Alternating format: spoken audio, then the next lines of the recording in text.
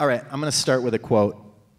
And it's a quote from a woman named Emily White, who a number of you may be familiar with in this room.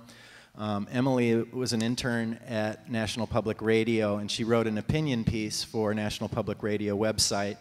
And this article that she wrote, I think, kind of inadvertently put her in the center of the debate of the subject matter we're having today. She's gotten a lot of flack for this article, but I'm going to read a couple of things that she said that are going to kind of maybe set the mood for us today. Here's Emily. I wish I could say I miss album packaging and liner notes and rue the decline in album sales the digital world has caused. But the truth is, I've never supported physical music as a consumer. As monumental a role as musicians and albums have played in my life, I've never invested money in them aside from concert tickets and t-shirts. As I've grown up, I've come to realize the gravity of what file sharing means to the musicians I love. I can't support them with concert tickets and t-shirts alone, but I honestly don't think my peers and I will ever pay for albums. I do think we'll pay for convenience. Nancy, I'm going to start with you. There's a number of artists crying foul, angry that the systems that were once in place that protected artists and their creations are being sabotaged by large corporations and consumer demands for convenience. How do you frame this debate in terms of intellectual property? I think people may feel that things are changing, and certainly the technologies are changing really quickly. I'm not sure the laws are changing as quickly. And I think actually part of the problem with where we are today, where it's actually hard for artists to get paid for many of the things that they're doing that people want. For example, Spotify doesn't pay very well to artists. Part of the problem there actually sometimes has to do with the fact that the laws haven't changed as quickly as the technologies have. But I also like to frame the problem of today, and everybody saying, you know, all these protections that artists used to have, and you can't be successful the way you used to be successful. The fact is that some of the late 20th century systems filtered out a lot of artists who have new options and new ways of reaching new audiences today that they did not have prior to the advent of the internet and cheap personal recording technologies.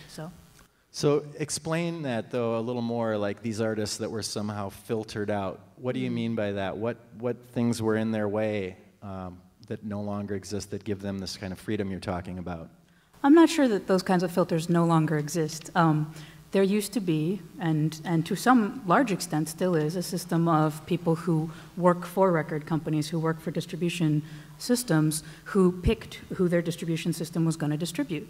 And if you go back far enough, there were very exploitative choices made in those systems, especially for artists of color and artists who came from poor or uneducated backgrounds.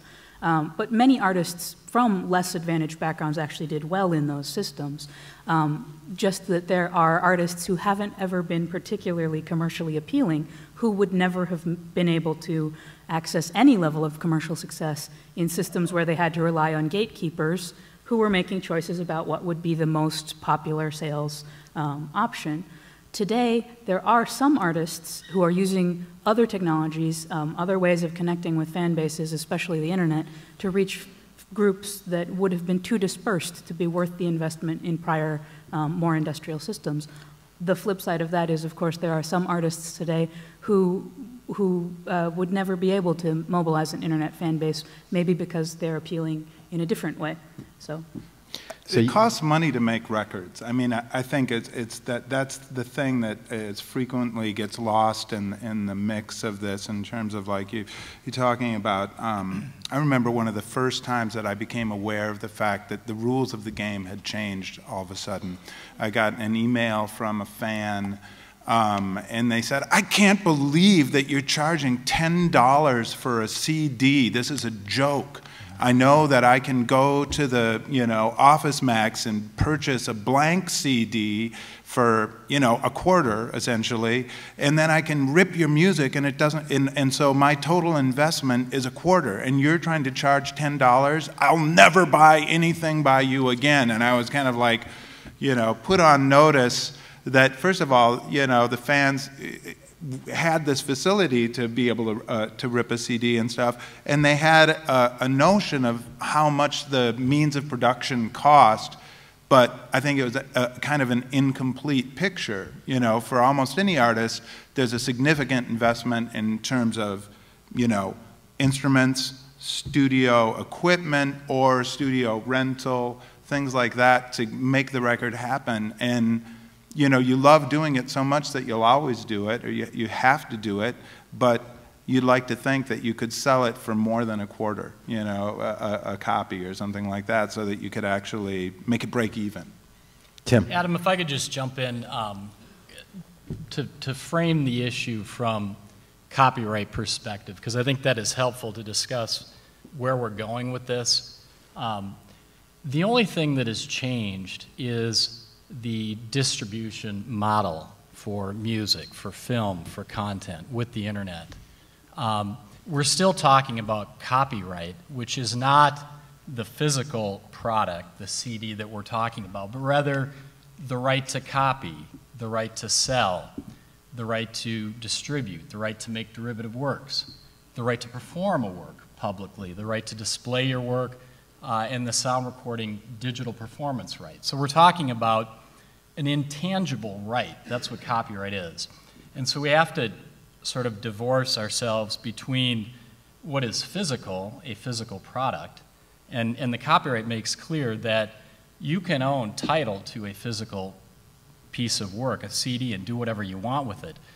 But the copyright, the intangible content that's embodied on that CD is owned by an artist, is owned by a record company.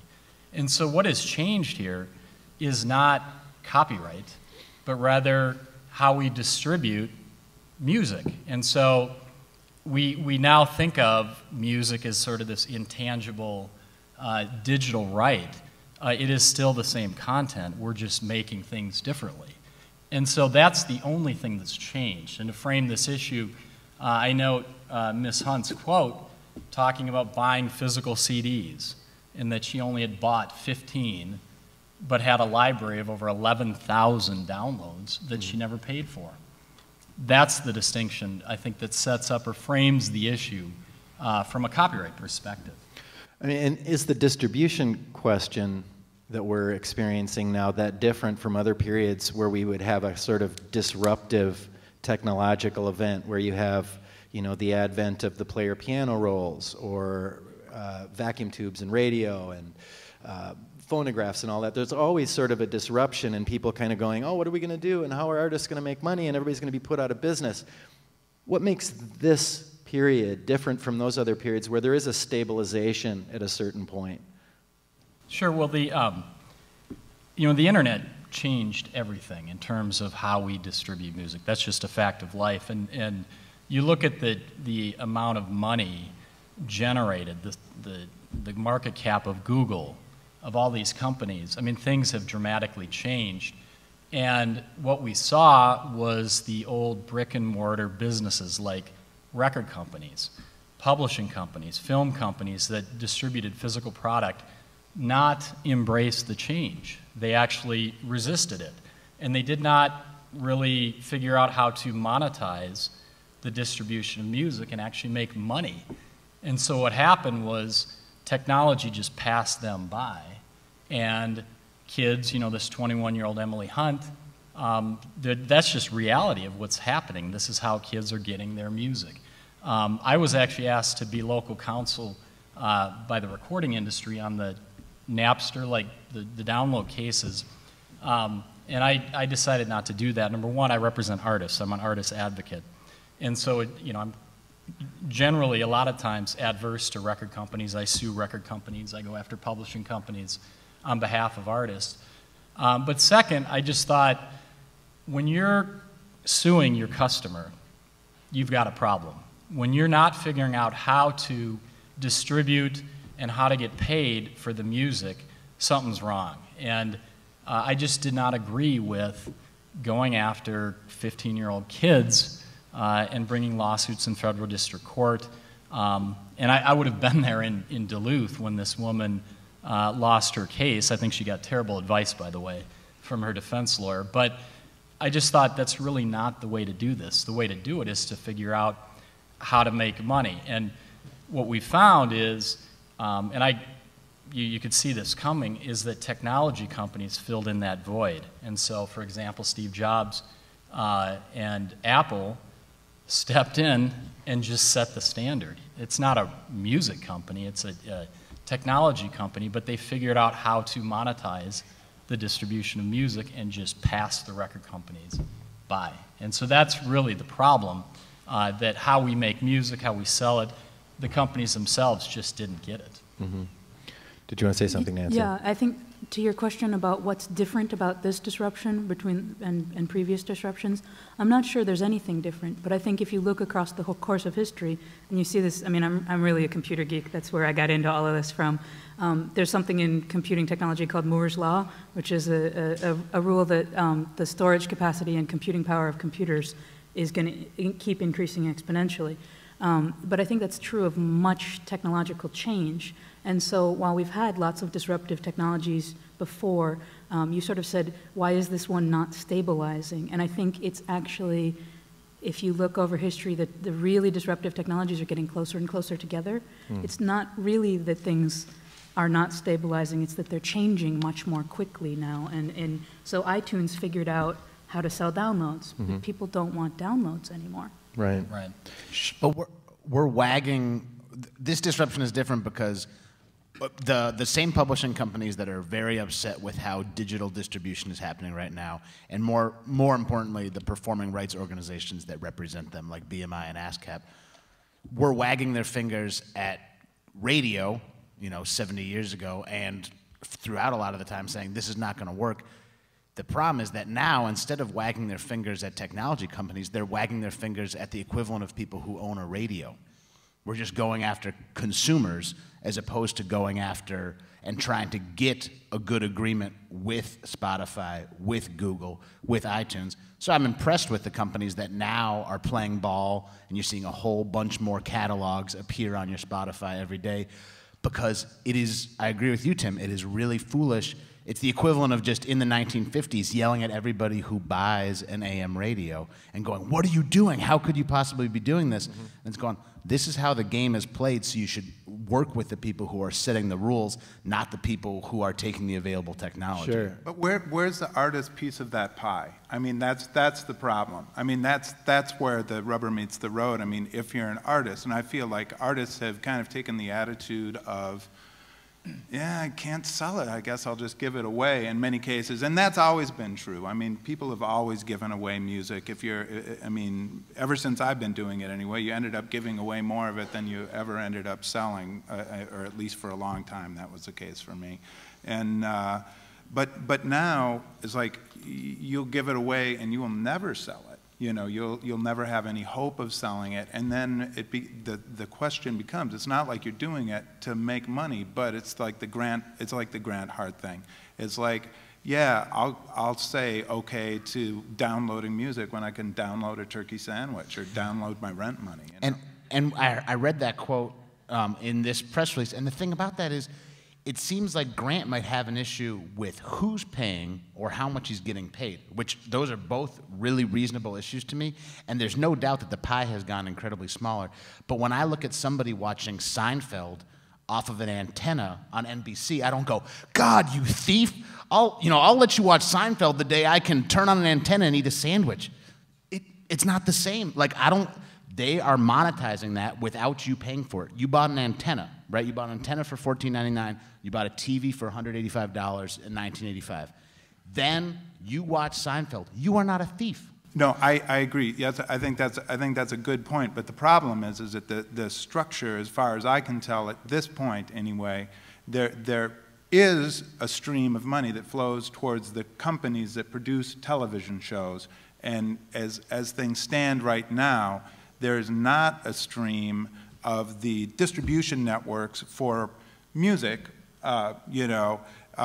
back towards the artists. That's as things stand right now. I mean, all the YouTube money that's coming in, and all the ads that are on those sites, all that money is flowing back up into whatever YouTube is now. YouTube is getting the money, and the artists are not getting any of it at this point. None of that money is I wanted to get a artists. question, though, and there's a question from the audience.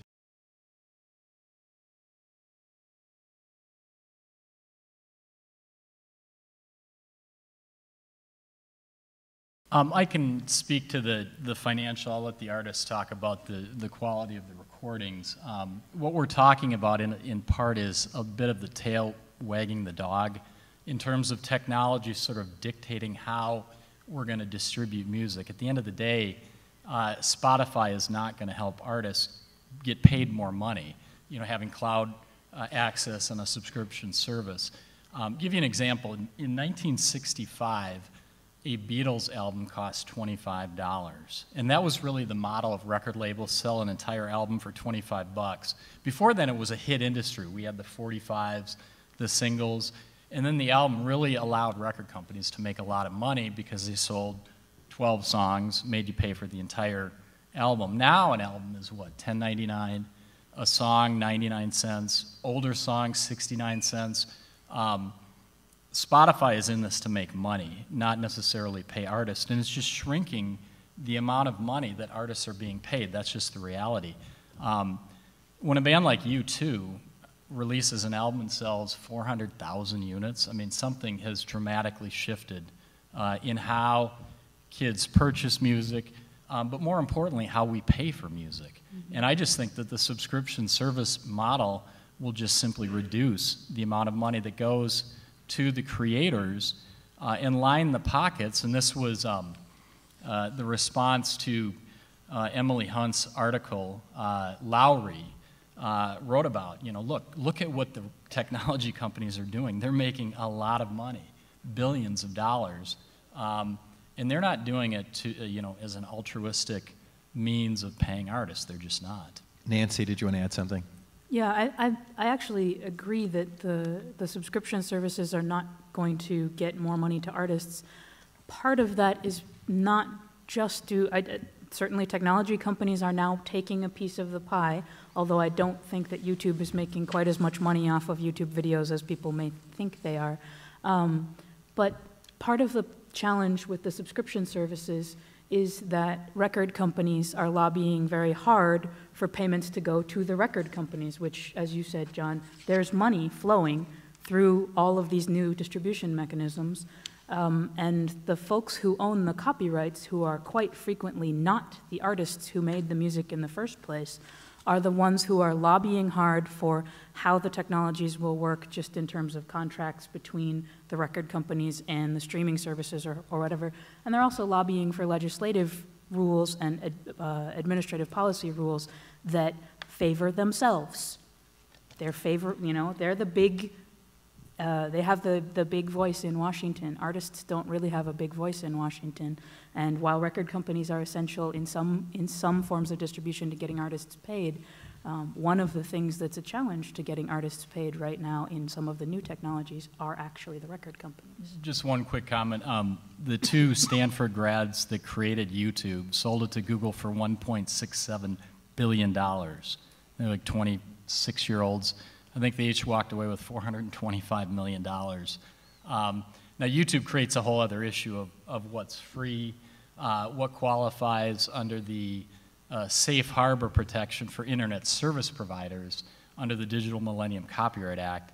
And I was actually asked to look at that case because the movie studio sued YouTube and Google, saying you're infringing our copyrights. Mm-hmm. You can go online and pull a video or a movie, anything you want, and YouTube said, oh, we're just a bulletin board. People put this up, we don't monitor it. Not true. They were actually creating the library. You could embed it to your own site, et cetera. And so at the end of the day, the key players in internet, in the industry, wherever content is distributed, are the Googles, the iTunes, the Spotifys. They control the debate. They control the money. Well, that's why the publishers have to catch up with them and start extracting funds and redirecting the flow of that cash. I mean, to the artists and the people who create it and the other copyright owners. I mean, yeah, Nancy, you're totally right. It is true that that a lot of copyrights end up going into some big publishing house. But for a long time, artists can own those copyrights and do, and it's not insignificant. I mean, I get money from a song that I was a partner on, and I get that money every quarter, and it makes my life much easier and better. It's not like it's a huge sum of money, but it is this songwriting royalty, and I don't know that money is necessarily going to be as available for those of you in this room who are songwriters as it was to me when that Closing Time was a hit.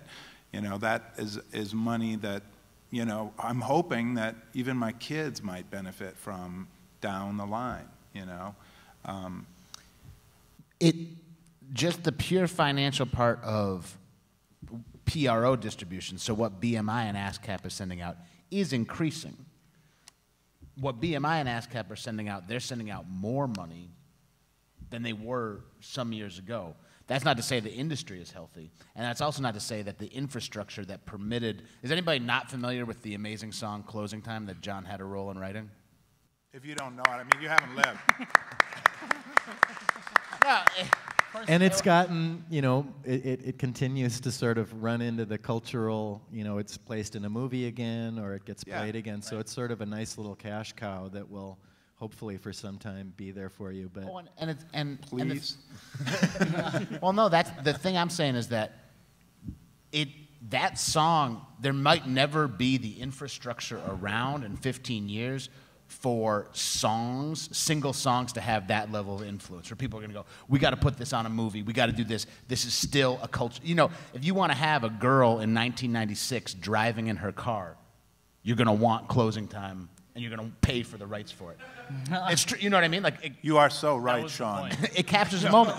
But the only deal is that now, 40 years from now, how many options are we going to have to capture that moment? There's way more music that's hitting youth folks. There's way less shared experiences based on that. But the reason I started talking into this microphone a minute ago was to say that there isn't a lot business-wise that's not going to say that all these subscription services might help those BMI and ASCAP checks, because somebody might not go buy Feeling Strangely Fine for $12, but somebody might go, what's that? Okay, and hit it and listen to it once. And they have to listen to it like 244 times to equal the actual download. There's a question back there I wanted to get to.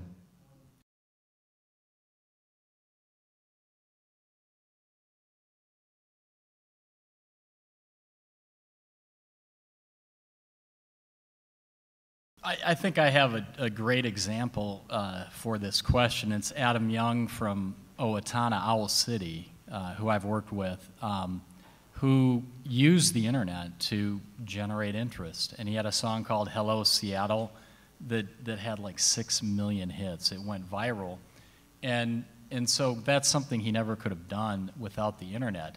And what happened, and what you'll see in that situation, Universal Music Group, the biggest record company in the world, saw that, and they saw commerce, and they signed him, and they said, you need a lawyer, hire these guys, which was a great referral for us. But it underscores, when people talk about doom and gloom in the music industry, I actually think it's a really amazing time as well, because the door is opened to self-publishing and self-releasing. John, you can comment on what it took to make a major label release album, the amount of money spent, hundreds of thousands of dollars 10, 15 years ago. Now, this kid, Adam Young, he's 23, did it in his parents' basement in Owatonna, and then followed it up with Fireflies, #1 hit in 23 countries. He's set for life. I do want to comment on the publishing, just a little background. In music, you have 2 copyrights. One is a song. You think of sheet music. And so when John talks about writing Closing Time, he's talking about his publishing interest. And then you have a recording of a song. That's the sound recording copyright, which is a derivative work of the song. So, for example, Unchained Melody, I think, has been recorded and charted like 12 times. One person wrote it. The Righteous Brothers made it famous. And so there is a distinction between money going to songwriters, which the publishing companies have done a very good job collecting that revenue. You basically have ASCAP, BMI, and CSAC that collect, and it's one of the copyrights, the public performance right. They collect radio, terrestrial, internet, they collect television, any public performance, venues. I represent Martin Zeller of the Gear Daddies, and he wrote the Zamboni song, and we go into, hockey arenas to collect that money. And so the publishing side, the songwriting side, has not been hit as hard as the sound recording side where nobody's making money. Question here. Sorry, can I, still to the original question? Sure, we'll get to your question in a second. Go ahead, Nancy. Just because the response thus far has been about using, within the system that it involves eventually getting signed to a major label, it is true that, I think you were asking about middlemen. I think there are some artists who would need the middleman to be largely commercially successful. A really good example of somebody who worked through a system involving middlemen and then kind of struck out on his own is Louis C.K., whose latest album downloads scored him millions. But that was after he got famous. And there are artists who will never, who need that boost to get there. And there are some artists, and this is something I find extremely exciting about the new technologies of distribution, is there are some artists who are making money enough to live on or enough to, supplement other income streams that they don't want more money by connecting directly with their fans. And I think that's an exciting new opportunity. And it's really hard to see, I think part of the challenge to where the structures are going to be in 20 years is, if we disintermediate a lot, then do ASCAP and CSAC and BMI, the artists who never signed with a label, how do they get their publishing royalties in 20 years? But I think it's really exciting that there are new opportunities to reach audiences without the middle person. And money can be made. We're not saying this is the end of money making in the industry. We're just saying that this has shifted dramatically. You had a question?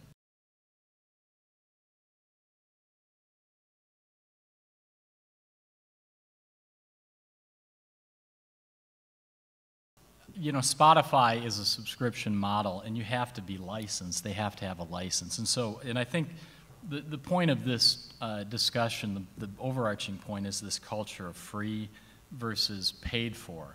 And so I would put that in the category of legal. It's just not beneficial to the artist.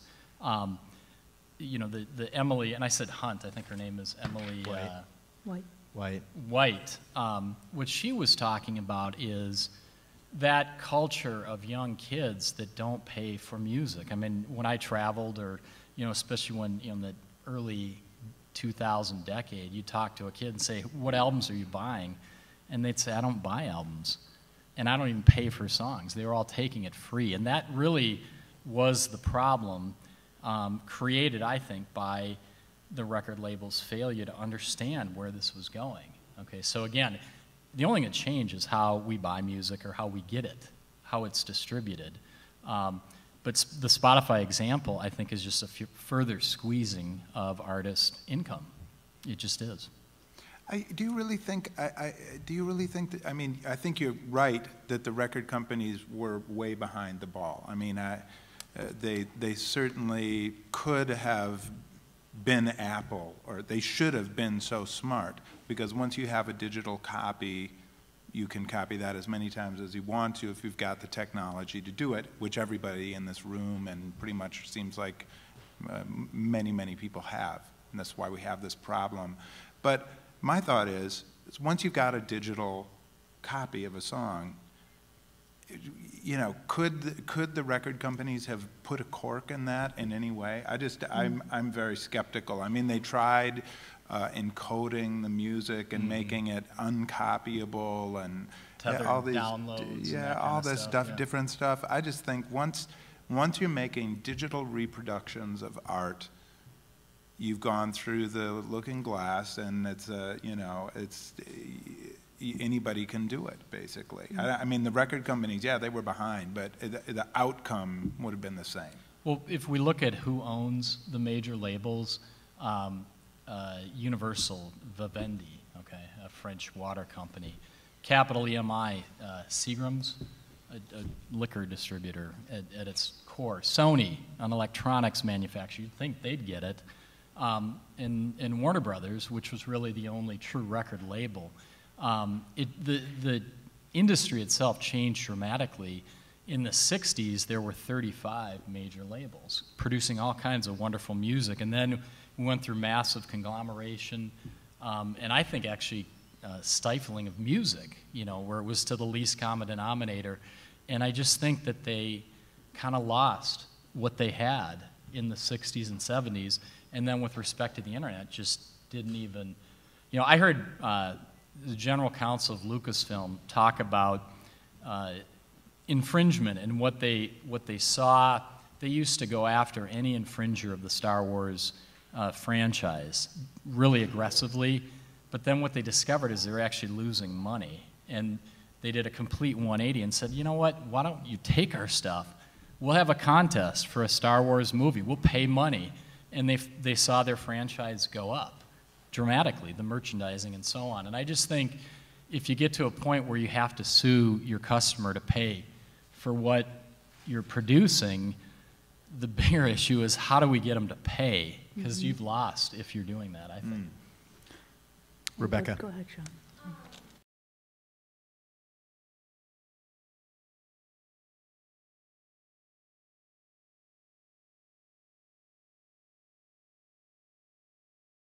From subscription services.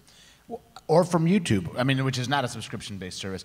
I think the reality is that there's infrastructures that are now largely useless at a lot of these companies. And for those folks who want to maintain that basic operating model, which is based upon a very expensive method of distributing music, anybody who wants to keep all those people in their offices and keep going, who's our guy in Atlanta? He's got to go, you know, work the streets and put up the posters. Anybody who thinks that they want to waste some of their money on that is never going to be able to monetize the trickle that comes through properly. It's not going to work. This infrastructure has been hollow for a long time, because I never signed with a major label, but I signed with Razor and Tie, which is like a smaller label that was distributed by Sony BMG. And even then they were going, well, we got a publicity guy, but he's not right for you guys. We're gonna hire an outside person. We got a radio guy, but they're not right for you guys. So they got all these people drawing a salary every year, and they're using completely different people because they hired a rap act. And it's all, I mean, it's profound wastes of money. For those people who run it lean, and for those people who ran it lean from the beginning, and there's less people putting their hand on your part, it's the numbers aren't as bad. And I don't, you know, when I see Justin Bieber making $30,000 off of Spotify, I'm not tripping when I think about what he's making off of performances, off of what he's making just in his BMI checks, which he's also seeing from those Spotify pays beyond what Spotify pays to him, or excuse me, to his label, which I believe is Universal. So it's just, if you take the pulse of any one part of this, it's ugly. And if you run any one part of it through a company like Universal, unless you're selling Bieber numbers, you're screwed. But if you don't have that foolish and wasteful infrastructure, the trickle looks a little more like a stream. And if you tore, the stream looks a little more like a river. You know, and it's possible.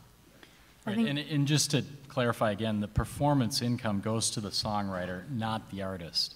In Europe, there is a performance right for artists, and we have the digital performance right, which was added. But the primary income from public performance goes to the songwriter. So be the writer. There's still money to be made. That's just the way it is. Just thinking about ways things might stabilize that provide revenues to artists. One thing that's interesting, I don't know that this works for everybody, but it certainly has worked for some people, is, you know, we're talking about the really what record companies did for a long time, somewhat more successfully than others, was try to lock down the digital files. This gets back to your, is there a way to ever have digital files that people pay for? Locking them down doesn't seem to work very well, although if you do it so that it works seamlessly, that works a little better for consumers. But something that some people are doing that's working for them is giving away the digital files. Here, pay what you want. When you let people pay what they want, sometimes you get more per album than you were getting before you had Pay What You Want. I mean, you can go and look at artists who've experimented with Pay What You Want. Some of them don't see an increase. Some of them see significant increases over how much they were getting before. And this is people who are running it themselves. You know, we're asking people to pay $5 an album. When we do Pay What We Want, the average is $7.50. Mm-hmm. I mean, I'm curious to know, Radiohead did that within Rainbows, and I never heard a final dollar amount or a comparative one between any of their previous records, if it was actually a successful financial strategy for them in terms of income. I don't know about Radiohead, but people are, one of the interesting things people have been playing with lately, and this is actually a charity effort, so there's maybe other things going on too, but there's something called the Humble Bundle, and they've done it with video games, music, and ebooks at this point, and they're coming up with new techniques to get people to pay more. I actually have a friend who told me straight up he paid 13 cents for the Humble Bundle of video games. The money goes to children's charities for kids in hospitals to have video games to play, and he paid 13 cents. And I was just like, you, sir, are just a jerk, right? Yeah. But one of the things the Humble Bundle has done in the last couple of bundles they've put out is Pay What You Want, including 13 cents, my jerky friend, but if you pay more than average, you get this extra stuff. And suddenly people are averaging $8, $10, $15 a bundle. So I think there are some new ways to monetize, some new ways to get to revenue streams. And as Sean was saying, the large infrastructures of the past don't help any of that. But where you have lean, where you have really creative and strategic approaches to getting new ways to get money, sometimes just asking people to give you money if they feel good about you gets you some. But isn't it interesting that, you know, we're only talking about this with music? I mean, what about film and video games and so on? I mean, these companies are not having the problem that music is having, and the reason why is because of simple bandwidth. You know, the ability to download a song, boom, you could have 800,000 people own this song. Remember the days downloading a movie took like a half an hour or whatever? I mean, it's just too cumbersome, and that's changing. But the studios, the movie studios have really figured out, I think, learning from music, okay, this is how we do it. And so we've got Netflix and internet, and everything's controlled and streamed, and you can have the right to watch a movie for 1 month and then it disappears. It's like the disappearing or tethered download type thing. And so for me, the reality is simply, it's all just content. Music was the sort of the first casualty, and then all the other content owners learned from that experience and are figuring out how to monetize the sale of their product. When we talk about, you know, different ideas of how to give away music or how to do this, what that underscores for me is that the genie is out of the bottle and you cannot put it back in. Okay, we're going backwards to try to figure that out. So I will pay for a turkey sandwich until I can download it. Right? So right now you still got to pay for a movie right at first. John, you've been characteristically or uncharacteristically quiet today, so I'm going to put you on the spot a little bit here because I know you've got some very strongly held beliefs, and I think you and I share some of them. I'm learning a lot. Yeah. Both of us had opportunities to kind of see the big record industry, the sort of fat that was there and the money and all of the possibilities. And we kind of grew up in a time when this notion of a body of work that you would create, the body of work that an artist creates is hopefully, at least in our mindset, was something that was going to create sustenance for a period of time. And I think that's a decreasing sort of vision about body. Body of work has other significance creatively for people, but I think a lot of young artists don't see it in the same way that you and I do. And when you say recording costs money, I think you can't see it that way when you're a young artist. I mean, the job of every young artist in the room right now is to create that body of work, right? I mean, that's what you guys are doing. It's very hard to, it's hard when you're 21 or 22 or whatever to think out in terms of a long-term vision for your future.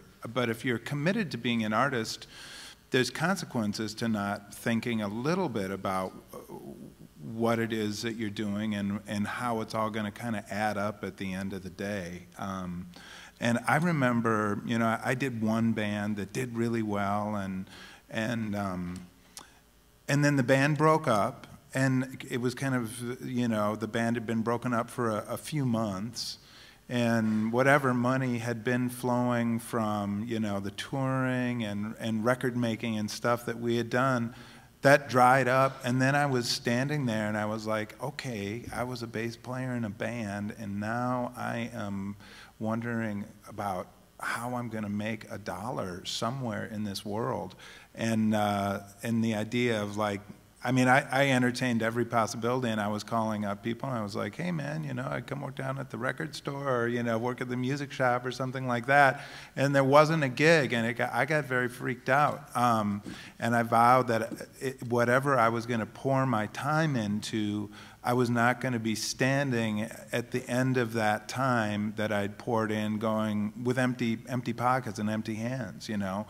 And so when I partnered up with the next group of guys that I partnered up with, not being a songwriter, I was like, I want to do this, and I will throw my back into it, and I will push so hard, and I will do everything. But if I can't participate in the songwriting piece, I'll go find somebody who will let me participate in the songwriting piece, because I knew that that was where the long run was. And that is proven to be one of the best decisions that I ever made. And I think, you know, you need to value yourself in that way. And if you can find people who will, if you're not a writer, if you can find people who are writers who value your artistry and want you involved in their project, you should find a way to participate in the songwriting. Because as these guys have all pointed out, songwriting is where the money is in music. And to the extent that you are a songwriter, congratulations, that's awesome. And to the extent you're not a songwriter, find a songwriter and associate yourself as closely as you possibly can with that person and become indispensable to them. Question here.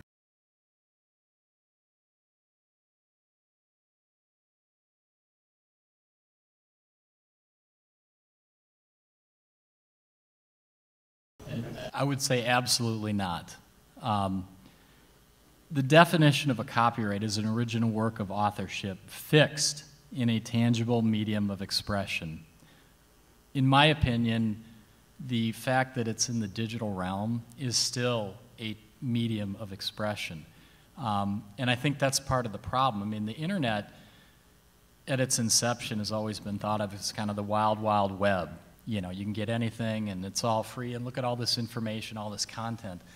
That's the problem, is the perception that if it's on the internet, it's free, okay? And I think that, you know, kind of flows into that, or is, you know, your comment dovetails that sentiment that it's really not something you can touch or feel because it's not physical. Under copyright, there's a distinction between a physical object and the intangible copyright. If I create a painting and sell it to you, you own that physical object. I, as the artist, own the right to copy it. I always retain that. And that's what we're really talking about, is these intangible rights, not the actual thing. I want to make sure that students get some opportunities here. We can do a couple more questions from students.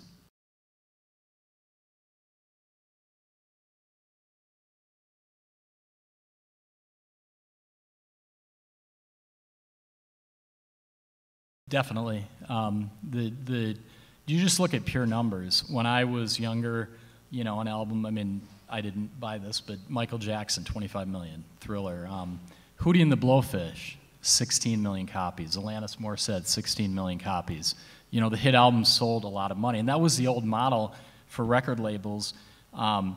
Interesting fact, I think it's, at that time, like 90% of all major label releases sold less than 10,000 units, okay? And they'd spend $500,000 or $1 million on every single one. They'd finance it with the hits, the ones that sold 25 million. Well, that's not the case anymore. I think last year the biggest selling album was 3 million, Adele. I mean, it's done.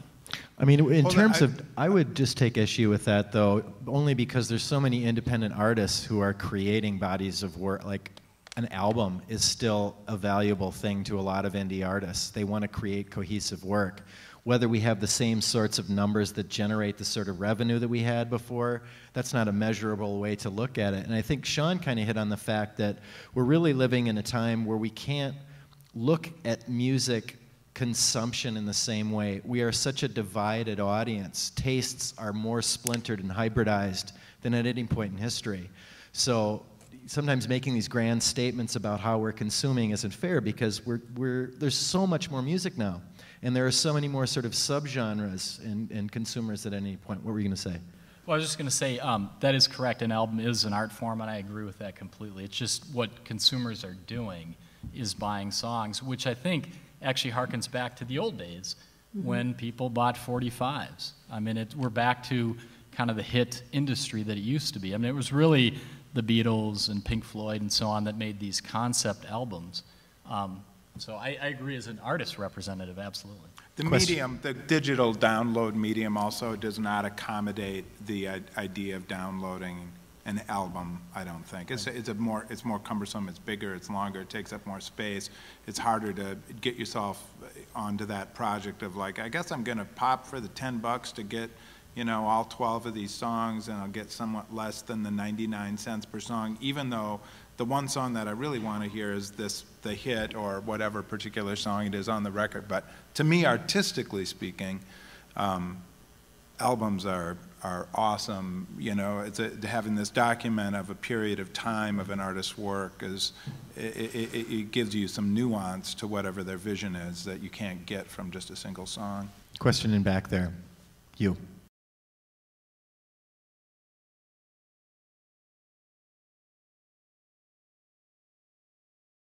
Make good albums.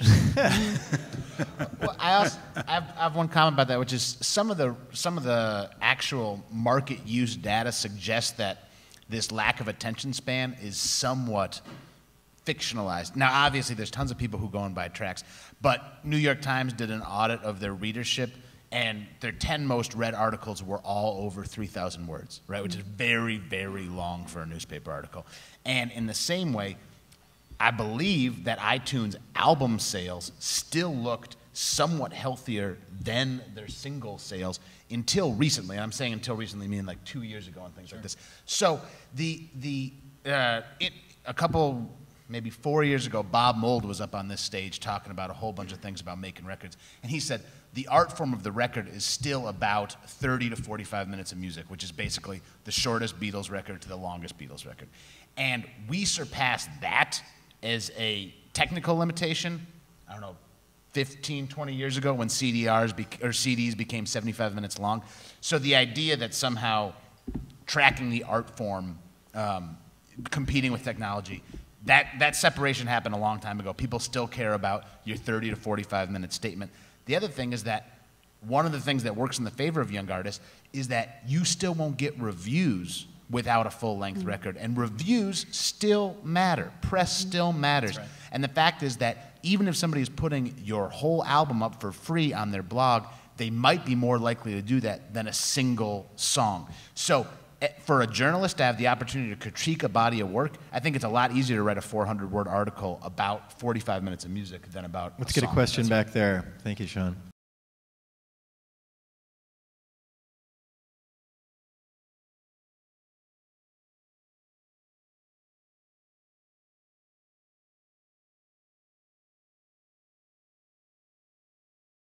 That's really interesting. I mean, I remember when I was coming up, the idea of like selling a song to commercial interest for exploitation of some, to sell some kind of product was repugnant and repulsive to me, and it's been a long time to kind of get over that fact, because like one of the only ways you can make money right now is placements, and I think what everybody is fighting for right now is placements. And in fact, I'm working on producing a record right now where the manager of the artist was very explicit and said, you know, you got to make sure that you don't get vocal, tracks onto the music mix, because we can probably sell the music mix as a standalone product for underscoring of a commercial or a movie.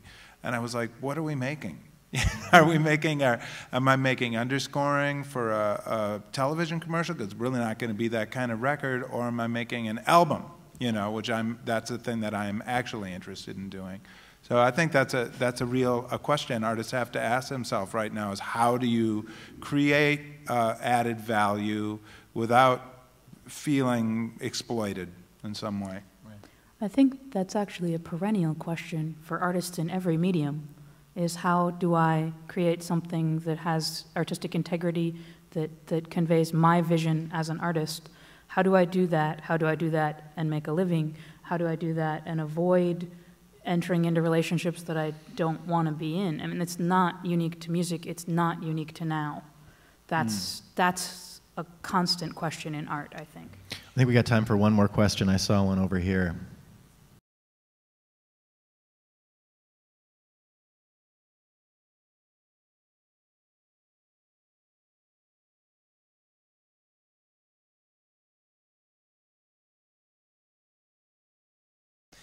The lawyers are looking at each other. Well, I was looking to see if Nancy wanted to take it. There's that when is it changed completely? Yeah, that's two hugely different questions, because the basic issue is that for a recorded cover version, there's a statutory license that you pay a certain amount, and yeah, the original songwriter makes money off of it. Sometimes the person who recorded it makes money off of it too. But then there's the question of when have you completely changed it? And a really interesting case, which is probably in your mind as well, is when Two Live Crew recorded Roy Orbison's Pretty Woman, which is a Supreme Court case about derivative works. If you listen to it, it is the same song in a slightly different genre, but they changed the words. Roy Orbison's estate denied them permission, and then the Supreme Court said this is fair use, even though it's commercial, even though it's substantially the same. So when do you get to a whole new work? That's a really challenging question. Yeah. But I was just going to explain the statute. Section 115 of the Copyright Act says that the moment somebody commercially releases a song in the United States, anybody else has the absolute right to cover it. Okay, that's the rule.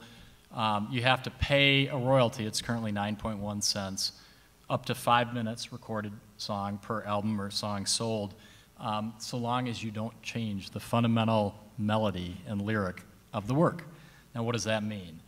In the Two Live Crew, it was clearly not a cover, because they said, big hairy woman, and saying, look, if a woman walking down the street in our hood, looks like that, it's something different. What's interesting is the Supreme Court said they were talking about social commentary in that song, which I thought was rather interesting, because I thought the album sucked. But they sold 4 million copies because of all the controversy, Luther Campbell being banned, and I had friends whose father bought this album because they're like, what are they telling me I can't hear? But that's, so if you change the lyric dramatically, you do not have a right to do that. You must seek permission. Love you guys for coming. I want to thank David Lewis for putting this on. I want to thank our guests, Nancy, Sean, Tim, and John.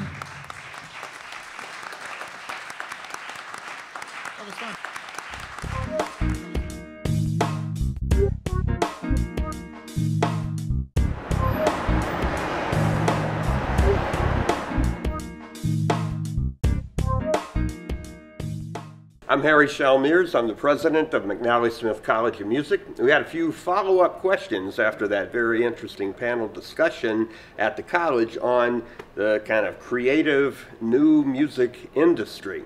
And so I just want to follow up. Anybody can jump in, but Tim, you had said something, I don't remember exactly the quote, but it had to do with the fact that though the old industry was certainly changing, and there was a lot of people lamenting, and it's painful to a lot of people. Right. You said that this is a time of tremendous opportunity. Would you elaborate on that part of things? Sure, happy to. So one of the things we talked about was how artists are able to promote themselves and publish and do things online. And I gave an example of our client, Owl City, Adam Young. everything he did was because of the internet, or his success at the inception was because of the internet. And so even though record labels are struggling, even though we're having difficulty collecting digital royalties and paying monies that should be due, we've also opened up this whole new platform for artists to promote and distribute and sell their own music and to self-publish. And so on the one hand, there's some problems, but on the other hand, I do think there's a lot of opportunity going forward. And John, I know, we've had a little bit of exchange. You're a guy that's spent your entire life doing a ton of great music and drawing some income from it, and something that you hope to continue to support you almost like part of a retirement plan, and maybe even help, Not quite yet. The distant future. And you even said it would maybe help your kids with income. And now you're looking at maybe a situation where it's not going to be what you had hoped. Is that right? Well, I think about myself, of course, and I am the most important person to me. But I think about all the other artists too, and I think of Adam Young and Owl City as being a little bit of an outlier. Yep. I think he's the exception. Maybe not the exception that proves the rule, but I think generally speaking, yes, there's a lot of opportunity out there for artists to reach directly to their fans right now. But if the fans are kind of have an expectation of getting the music for free, I just wonder how young artists are going to kind of be able to continue in music. I think that is really the problem. For me, there's some publishing money that kind of accrued, and there's a little bit of a stream, but it takes years of kind of selling stuff and kind of building a career. And in the early going, you have to have something to start making that pile, and I just wonder how artists are doing that now. Well, let me make a statement about this, and then anybody that feels like commenting, tell me what you think about it. But I wonder if, in the old model, there were, statistically speaking, so very, very few musicians actually reached the level of success that you have attained, but very few that really made that money, and a lot of them made a killing. And I sometimes say, I wonder if in the future, fewer are going to make a killing, but a lot more people might make a life.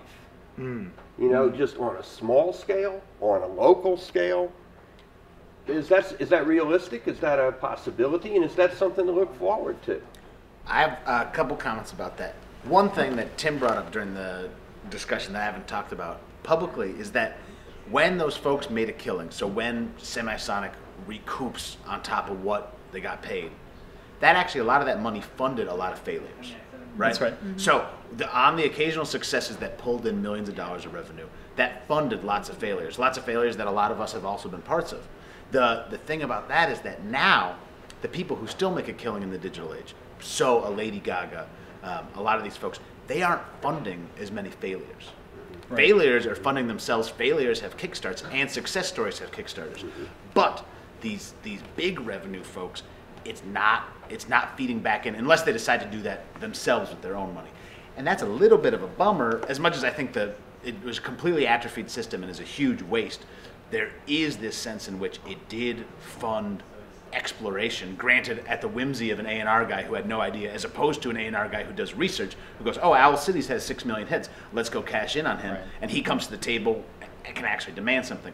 But it's still, that funding is not flowing through the same way. That's right. And I would agree he's an outlier, but I think the good news is the appetite for music in our culture and across the globe is as great as ever. People are listening to music, kids are downloading songs, the exporting of our intellectual property is as high as ever. The issue is just how do we get people to pay a reasonable fee for that content. That's the problem. The appetite, the demand, it's there. Now, I asked a question in the auditorium about Spotify, and if, or whatever the next level is of cloud delivery, is it not, you disagreed that it would be possible that when everybody is subscribing to that at even perhaps an elevated rate, that money is still not going to get back as royalties to the artist. But I guess I still don't understand quite why, if there's enough of a subscriber base at a sufficient level, and somebody along the way says to do this right, artists have got to get their cut. You know, whether it's the mechanical rights agency or, you know, ASCAP or somebody that makes a new deal and there's a bigger pie, right, that won't work.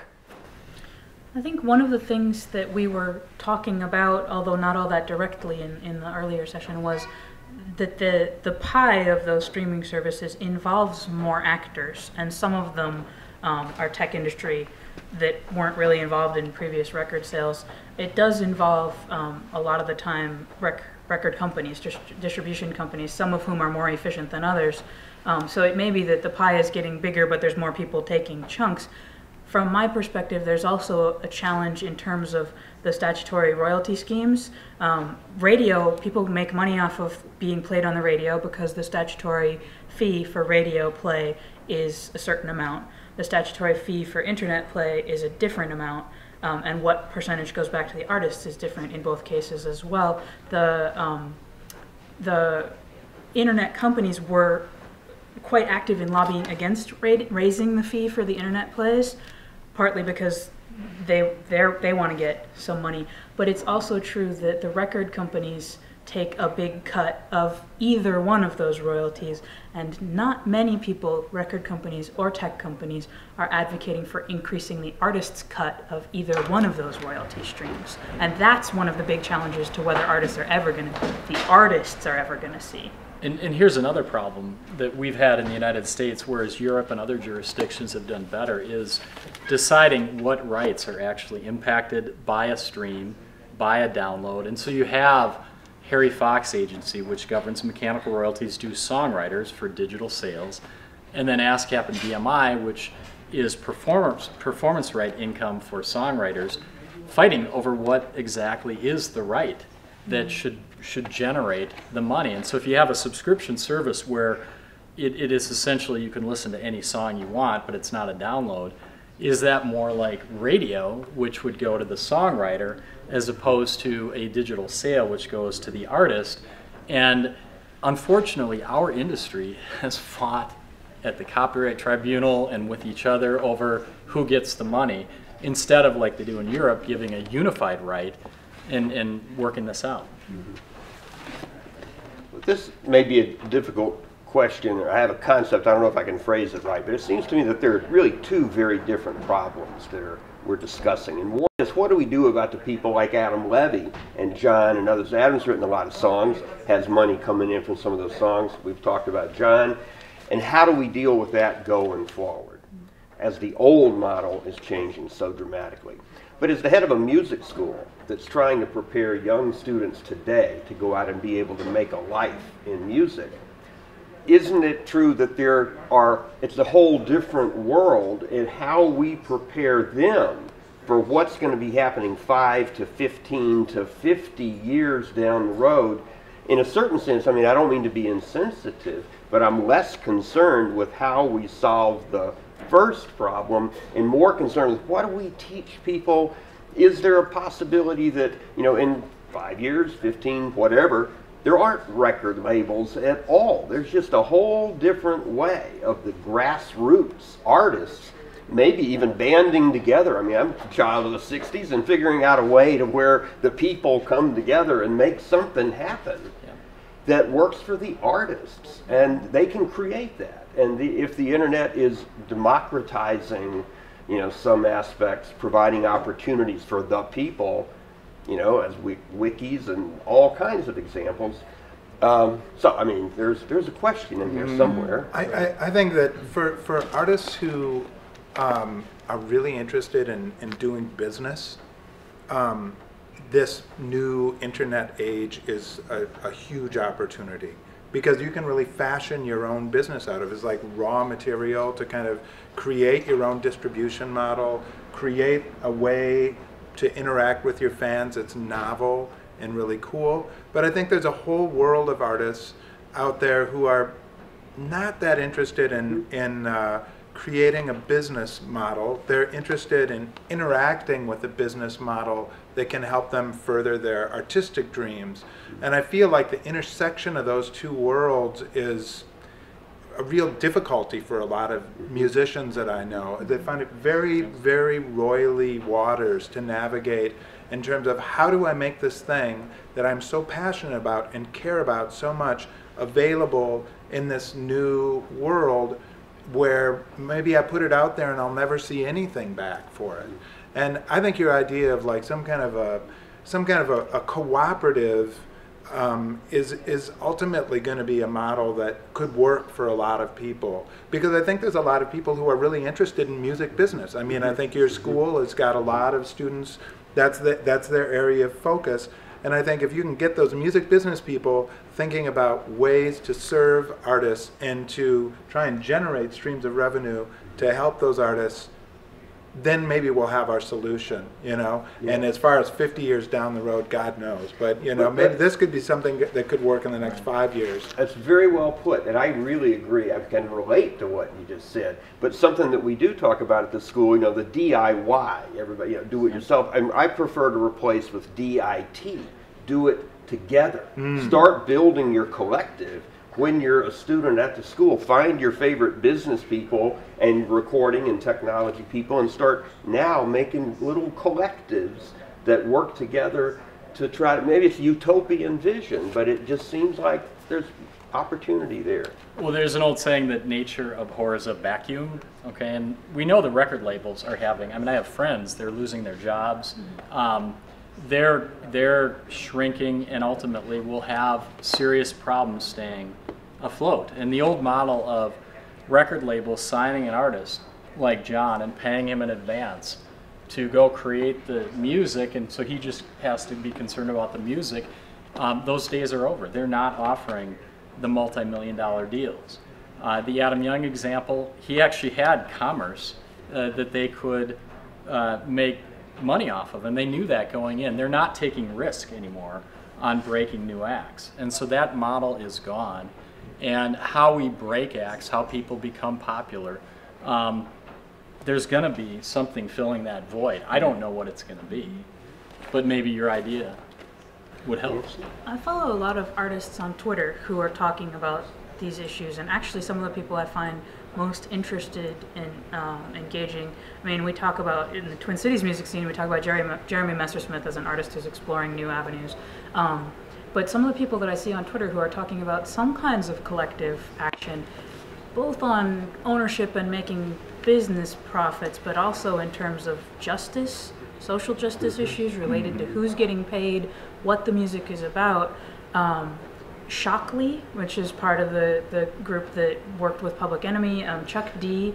There's some really interesting discussions going on about how collective, you know, how musicians working together can maybe solve some of the business problems in the industry, but also may be able to address some of the questions that come up in the topics of music about how the world works, and social justice issues that way.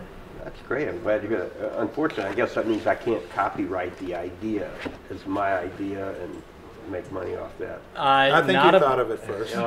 You could think of it first, but then somebody could take it and make it a copyright by putting it to paper. I just want to follow up on that.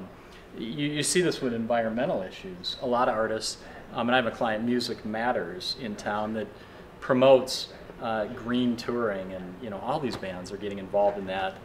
Because it's good business, and it's, you know, social justice is in a form marketing, like, hey, we care about these issues. And so that could be definitely a combination where bands have a common goal, and that also sells records. Let me change the subject kind of entirely, but follow up on an earlier conversation that had to do with a couple of things, but you mentioned, Tim, that movies, as one example, are not having as much the problem just because of bandwidth, the problem of illegal downloads and ubiquitous access and so on. But I had mentioned in one of my questions that what bums me out no end is that the quality of what I, and pretty much everybody else, the way people listen to music today, is at a really diminished quality, speaking of bandwidth. And people are downloading songs so quickly because they're compressed and they're nowhere near the full sonic range. Is there an opportunity, or is it past, to have, when I think of Spotify or other streaming services, I wish they would go back to the full, glorious, full sound out of a recording studio that is a lot more information. Thank you, John. You're talking analog.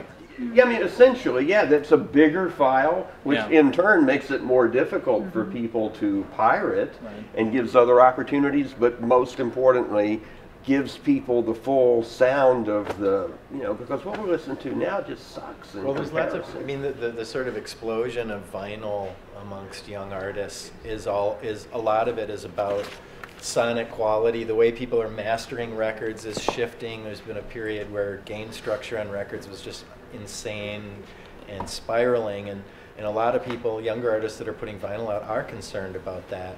I think by and large, though, most consumers are concerned about convenience. Yeah. And for those that really care about sound, they're the ones that get the phonograph, and they support the people with vinyl. The vinyl thing's interesting too, just because it sort of gets to that issue of artists being able to produce an artifact that is additional, you know, for lack of a better expression, value added to the music, which may not have the sort of financial currency that it once had. Yeah, I mean, with vinyl, or actually with any of this stuff that you're talking about, there's like the need for hi-fi, you know, which I think is kind of an antiquated concept for most people. I think, you know, I was listening to some mixes that I'd worked on recently, and you know, they sounded great in the studio. I was very pleased with them. I brought them home and I listened to them on my computer, and I was like, yeah, this is not going to pass muster. I think a lot of mix engineers right now are mixing for whatever is in that computer that's producing the sounds. Sometimes I look at it and I'm like, there's nothing in here that's producing sound. How am I hearing anything? You know, it's not, where could it possibly be? You know? I'm not an expert on this, but my understanding is sound waves are, you know, they curve, but digital is all squares and bits, and it's something gets lost in, you know, digitally. And I, like REM, for example, always put out like 5,000 vinyl records even though, you know, just because they have people that would buy them and go back to it. And I have a record player in my house, love it, you know, spinning the old, but I don't know if it'll come back. I think that's come and gone. One thing that you could say is that it may potentially drive more people to the live performances. If the audio, you know, the file quality is not the best possible quality. I think there's a lot of other reasons why people are doing more going to live performances now than they used to. But if you want the real high quality experience, go to a show. And that the movie model, and I really feel like the problems that the music industry has faced for the last 10 years are going to be faced with much better preparation by the movie industry in the last 10 years. So it's not as though they've insulated themselves for forever. They've just insulated themselves for some time, same as books did. They insulated themselves for some time. Now they're facing a lot of the same pirated opportunities for ebooks and things like that. And they're suing people. Right. Or they haven't sued yet, but they're starting to bring those claims. They're suing some of their institutional consumers. Yeah. We got a library. Says the librarian. Well, I'm sorry, no. I'm going to finish my astute point. But it's like, in that sense, I think of a live show as the seeing a movie in the theater, and then vinyl as seeing it in a hotel room where you're still willing to pay $8 for it, and then downloading it as being something equivalent to renting it from Blockbuster, which they're doing gangbusters of sales right now, and then, you know, the equivalent of Spotify is sort of watching it on Netflix. So, you know, it's just like you have these gradations, and the nice thing about subscription services is, again, it feels free and is not free. Right. I think the thing about it is, though, I mean, just practically speaking, people taking it to the point where people have to enter in their credit card information and engage in some kind of a subscription service, it's gonna limit the cash infusion towards artists or towards anybody. I feel like what you have to do is you have to levy a tax on the cable companies that flows towards the PROs or somebody. Somehow the bandwidth itself, which is totally measurable. I mean, I think the companies that are providing, the data streams know what things are creating the larger streams, and you got to figure out a way to levy a tax on those companies that flows back towards the publishers or the PROs. That's what's going to solve it, to me. And I heard you talk about this very idea when you and Jeremy were on Morning Edition or something, several weeks back.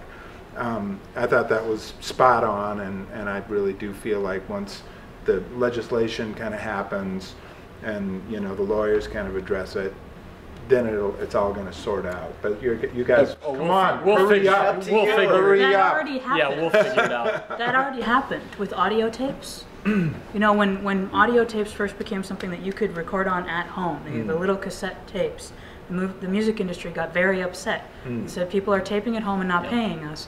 And the legislation got passed that had payment on every blank audio tape, and actually continued. That's why blank CDs and blank music CDs cost different amounts of money for a long time. There was a payment. It was out of the Audio Home Recording Act.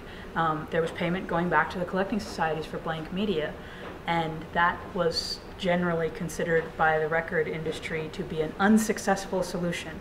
They weren't getting paid repeatedly. There's also a challenge in terms of if you're putting a levy on bandwidth or storage media, you can tell how much is being used, but you can't tell for what. And if I have to pay for my hard drive, which has a whole lot of open source and open licensed content, the same amount that somebody who is downloading stuff that they're supposed to be paying for but didn't, that's not a very fair tax on the consumer of music. So it's a real challenge. The idea of a statutory licensing fee on blank storage media has come up repeatedly, and it is, in my mind, one way to do a really good job of getting more rights back to the collecting societies. It's just that not everything those blank media are being used for, not everything the bandwidth is being used for, is stuff that consumers are supposed to be paying for. And it's very hard to tell which is which. And also, I mean, you give it to the lawyers, I'd say legislators. You don't have a true artist advocate in Congress, or, you have lobbying groups for the recording industry, the RIAA, the publishing industry, and so they're all having their own interest being served and not necessarily the artist. I don't think there's really a true artist advocacy, except, for example, in the digital millennium, or actually it was in the Satellite Home Video Act, the recording industry actually stuck in an amendment to Section 101 of the Copyright Act saying that sound recordings are now, by definition, works for hire, which means they own it and it cannot be terminated under copyright reversion. And they said it was a technical amendment, which, and Clinton signed it, and he is, he's supportive of artists' rights. And they actually, so the publishers and the artists went crazy, and they got them to change it back. But to rely on the recording industry to preserve artists' rights, they're actually, we talk about opportunity. The record deals coming out are what we call 360 deals, where they're not just going for sound recording income. They're going for touring, merchandising.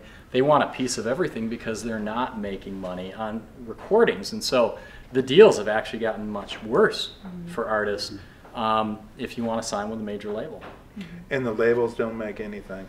That's the damn shame of it. It's all the artists. The artists, everything should accrue to the artist, because the labels, none of the rest of them make a damn thing.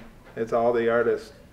That's just the truth of it. Do you mean make a damn thing, create a damn thing? Yeah, they don't create anything. They just are, vultures. To me, it's sucking blood value off. By getting more people interested in the product. And the but they don't make a thing. To me, that's that they don't make a thing. But they don't weave something out of air. But if we're talking all this is my biggest fear about. You sing the praises of compartmentalization, saying all I want to do is make the music and let other people take care of that stuff. But then in the same interview, we're calling these people vultures. And that's where I'm really worried. When we're talking do it yourself, do it together, I'm really worried about all our performance students at McNally Smith going, yeah, let's do it together. We do the cool shit. right? Like, we'll do the drugs and we'll write the songs and we'll party, and then let's compartmentalize. I'm gonna call you a vulture, and you're gonna put up posters for me, and you're gonna put my records in stores. And when we say do it yourself or do it together, it's shorthand for the artist going, find a sucker, find a sucker to put up my posters, find a sucker to do those. I disagree with then that. don't call them vultures, you know. I'm just saying that the artists have been getting screwed by the business people for a long time, and that is the truth. And there's nothing there without the artist's creation. There's nothing. There's that you talk about a vacuum.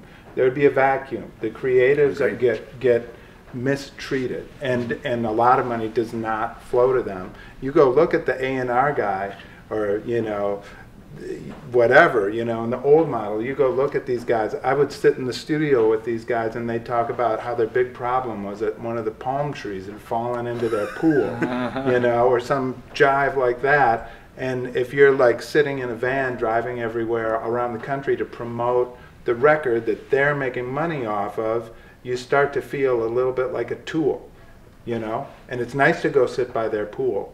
But at the same time, it's you can start to feel a little bit jacked. That's like when they took you out to lunch and charge you back. You mean put I it want in to your take advance? you out to lunch? Yeah. Because you're paying for everything. Well, and okay, this can't be streamed live, but I'm going to take the record company position just for a second, just to put it in perspective of what they used to do and what they're not doing today. In the old days, they could distribute. They could promote. They could get you on David Letterman. They could give you deficit tour support so you could go promote the album. I mean, there were a lot of things that record labels did.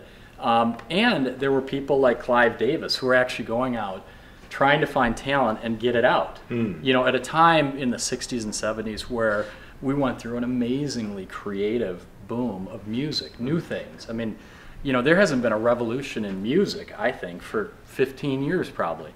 Whereas now, like I said, it's the conglomeration, it's the accountants, Vivendi, Sony, Seagram's, all thinking about the next quarter, and the vision people, the true music people, are not there anymore. And then you throw in, now we want your merchandising and we want your touring because we're not making it elsewhere. The deal that you used to strike is not there anymore, and it's not a great deal for artists. That's the problem. It used to be. Did record companies not pay royalties and withhold money? Of course, and we have audits going on a couple different artists right now because we know with hit songs they'll, but they did serve a purpose, and I think that purpose of what they did is not as great anymore. They're not doing what they did in the past to break artists. I would also argue that there was a sort of gatekeeping quality to the record industry, and again, I don't want to say in the golden age, there's lots of great music being created now. I just think because of the access of technology and the ability of anyone to make a record, let's be honest, there's a lot of music that's being produced right now that would not have been produced 15 years ago, just because the record labels wouldn't have put it out there. And that's not to say they didn't put a lot of crap out to the world. But now anybody can make a record in their basement and sort of put it out to the world. So there's just this immense amount of stuff. And when you look at the 60s and 70s, there was a sort of quality control. You're not going to have Led Zeppelins again.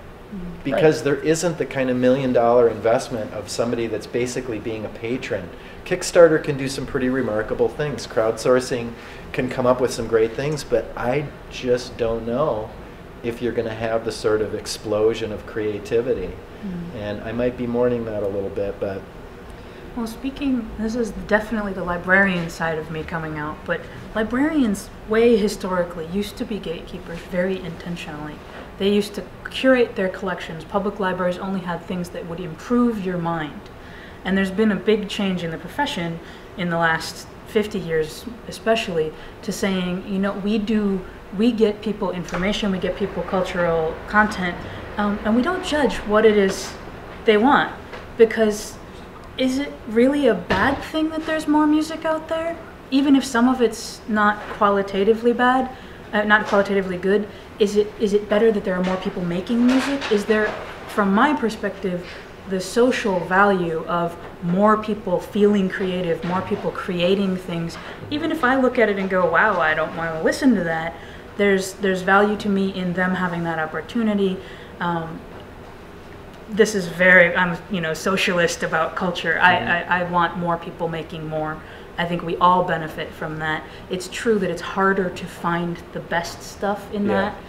The gems may get flooded. And also, are there people who just are not going to create because there isn't the financial incentive, because they need to kind of prioritize about their lives and making money? I mean, are we going to lose some great songwriters in this? I think there's a really interesting parallel with movies. A lot of people keep talking about how as movie piracy increases, we're not going to have great blockbuster movies anymore. And I love blockbuster movies. I like really stupid movies. I would give up the Avengers to keep YouTube and to keep all the weird and crazy things that people are making and uploading there, because what an amazing value to the world, to the individuals who made it, to those of us who get to see how weird and crazy all of our fellow creative people are. But as I say, I'm a socialist about culture. So. Cat videos. Cat videos. The Internet Cat Video Film Festival last summer. I mean, there's something there. Right, yeah. Is music less of a meritocracy today? Because, I mean, it's like, granted, Adam Young, great fluke. Adam Young's parents had a basement, right? So he wasn't in his mom's apartment where she said, "Shut up, Adam." He goes down to a big basement. He had a video camera. He had a computer that had MySpace on it. And just so I don't sound like some sort of class warrior, I come from a privileged background. I knew it. Yeah, you saw the jacket. But the thing is, it's like, so when the Heiruspecs van broke down, I had a dad I could call. A lot of guys didn't, and if they didn't, that might have been their last tour, and it was my second tour out of 10. So the question is, when record labels were going, oh, how does this actually sound based purely on how the music sounds, and Clive thinking they're going to make money off of it, did you have a better shot at an underprivileged artist to get screwed, but to get screwed popularly? To get screwed and be famous? Mm-hmm. I mean, is it less of a meritocracy today? Well, and in that situation, it was simply in part, I mean, the kids were eating it up. I mean, it was a situation where I had never really, because I've always kind of sensed where music came from and why the kids like it. And with Adam Young, the first time I saw him, he came out and he had this hoodie and a computer, and all these kids with their kind of mousy hair, and they're all, doing electronic stuff, on the internet. And I'm like, my God, and so it was a totally new thing for me, and it's electronica, which is a growing art form. And I do think the viral nature of what happened, kind of like your cat video, Adam Young got a lot of attention. People said, you got to check this out. Boom. And so I'm just saying there is opportunity for that to happen. Now, how to aggregate and get the internet to come and see you, I mean, good luck. I don't know how that's done. I'm not an expert in online advertising, but there's a lot of experts out there right now that are very happy to take your money. That's right. Go viral. But Sean is right that there's a I think it's not new, though. I think the old system was just as much a problem for the kid who's sharing an apartment with mom and who doesn't have a basement. There is a problem of who gets to make the impression on the public. The internet gives some people a new opportunity to make an impression on the public. The internet does not give everybody that opportunity. Kickstarter gets funded much more easily for nerd rock than it does for a hip-hop album, because the groups who are doing various things online and also who have the money to fund the things they love are different. And so if we go into this as it's just a business question and you don't think about who has access to the modes of business you're talking about, that's a problem too. I have frequent conversations with teachers and public librarians about what they shouldn't let people do on their public workstations. And I can understand they don't want the library to get sued. At the same time, if they are the only place a kid has to make a new music video, and they say, you can't use our computers to do that because we might get sued, they're cutting off access to people who have no other access. And what is the value to the institution, and with risk versus social value as a result? Well, I think the whole point here was the culture of free and how we you know, figure out how to monetize and actually reward artists. And I don't think anybody disagrees necessarily that the creators should be compensated, okay? I really don't believe that people say, well, it's the internet, it's free, I can have it. I mean, if they truly understood and were educated that no, these are rights of artists, they create this work, they're entitled to compensation, most people would say fine. And it's not, you know, 99 cents for a song, I mean, big deal. You spend $2.50 on a latte, pay, you know, for the music. And that's really, but in the, you know, when we talked about this, the genie is out of the bottle. That's the problem. We can't put it back in, and I don't know how we do that. Thank you so Thanks, much. Harry. Thanks for having me. Thank you all for coming, and John, you killed it as usual. Tim, good to see you. Yeah, good to see you. I don't think of you as being and all this stuff. Sorry, guys. Well, I'm an artist. All right. I hope you know where I'm coming from. Listen, man, you were talking about